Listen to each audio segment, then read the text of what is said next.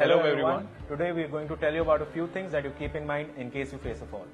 In case you end up falling, the first step is to stay calm, take a long breath and do not panic. In case your leg is stuck under the bike, well, use the other leg to free yourself from under the bike. Secondly, find a safe zone to stand or sit and rest. Being near the bike immediately after the accident might still be a hazardous zone to be in. Then, don't take off the helmet. Open up the visor, breathe a little more air. Taking off the helmet might further increase any injury that might have occurred on the head. Analyze your body, check for any injuries and stains that might have happened.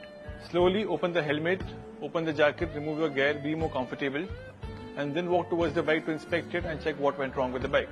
So after you inspected yourself for any injuries, now it's your time to inspect the bike. First thing is to turn the key off. Just killing the kill switch won't make it happen because many electronics are still on even if the key is on and the kill switch is off. So first thing, to turn the key off.